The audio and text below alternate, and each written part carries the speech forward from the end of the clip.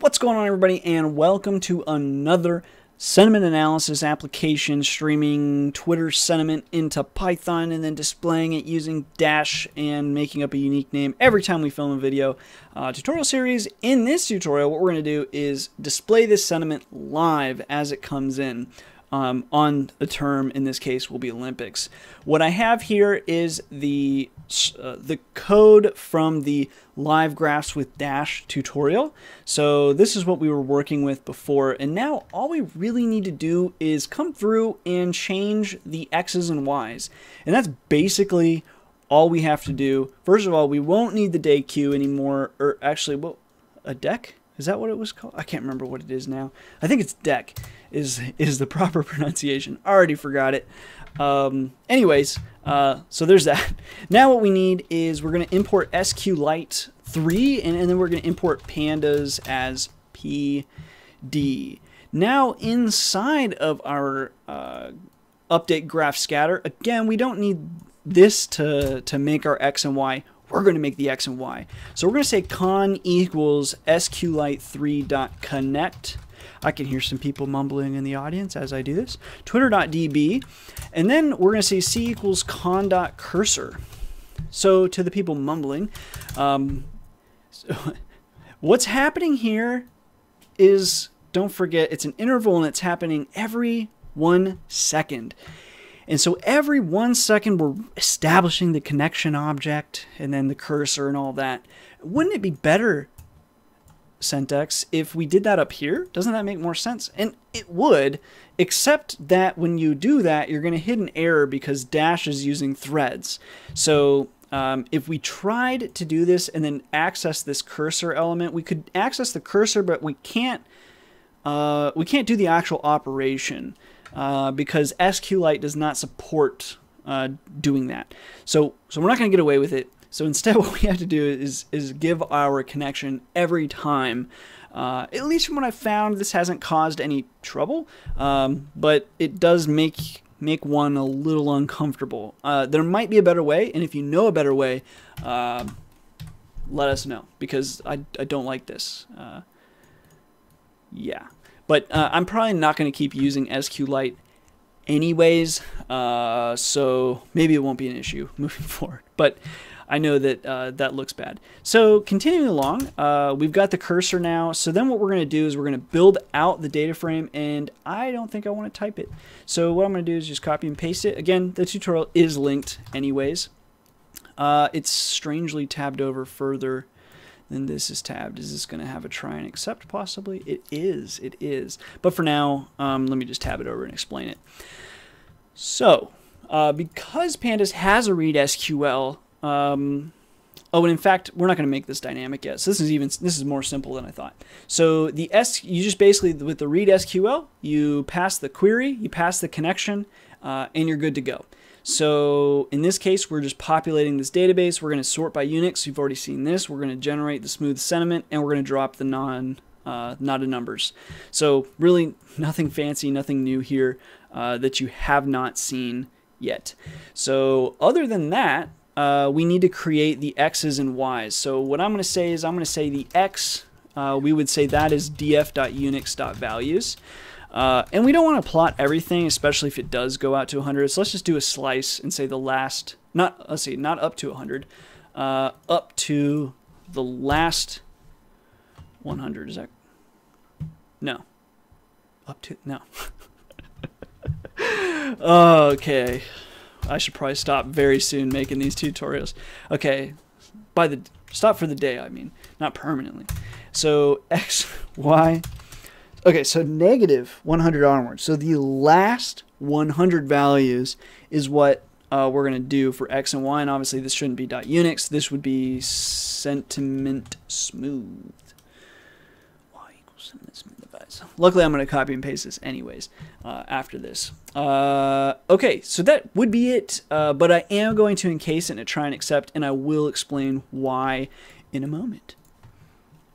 And actually, we probably should use logging rather than what I'm about to do, but that's okay. So, so yeah, I just wrote out here too, popular topics that you could probably find a lot of is like Google, Olympics, Trump, as long as Trump's president. Guns or gun, USA. You could probably use like Twitter too, would be a good one, or retweet RT. or Russia Today, I suppose.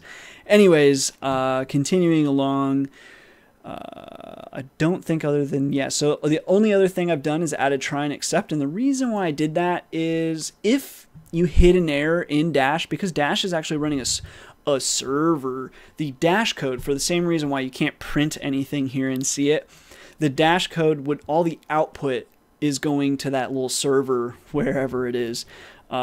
And I don't know how to see that information. So if anybody knows how one could go about seeing that live in your console, let me know. But in the meantime, all I did is just made a little error text file.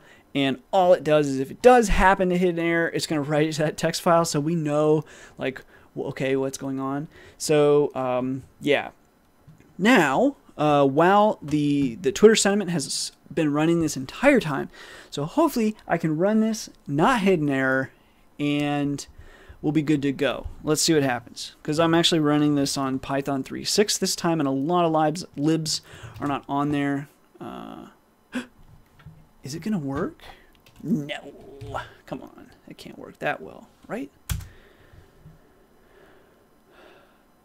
I think it's working, everybody.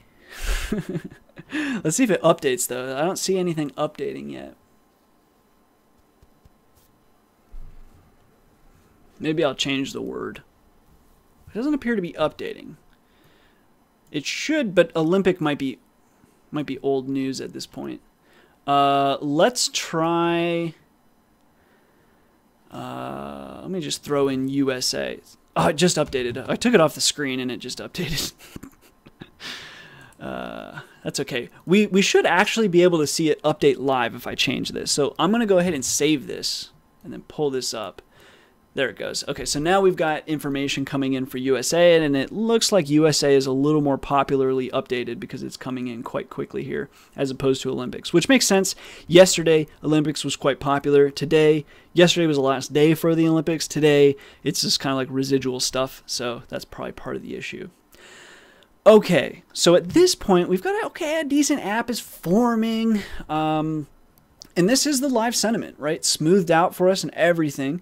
USA is kind of below average or below neutral sentiment, but it just popped over into positivity, so that's nice.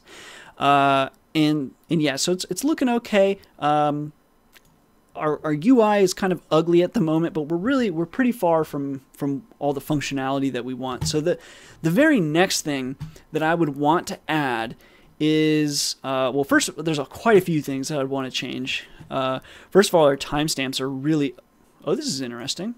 I didn't know we could actually. I guess it makes sense, but every time it's going to update. Yeah, I haven't really messed at all with these graphs because I keep making live graphs, but yeah, every time you like zoom in, it just updates immediately. I wonder if there's a pause. That's what they really need with live graphs, is a way for us to pause them. Reset, toggle. That should definitely be an option. If it's an animating graph with an interval, there should be a way. I mean, I know there's definitely a way that we could code it. That should be in there. Anyway, okay. So in the next tutorial, what I'd like us to do, basically the main functionality thing that we need to add, but we're going to make a few changes definitely in the next tutorial, is we need this to be dynamic. So we ideally, like a little text field right here, kind of like what we do with stocks, where we type in the phrase that we want to search this database for, and then boom, live sentiment for whatever term we want to type in and look for. So that's growing quite well. So that's what we're going to start working on in the next tutorial, and then probably we'll be able to cover some other like little housekeeping items, including a few things that I've learned.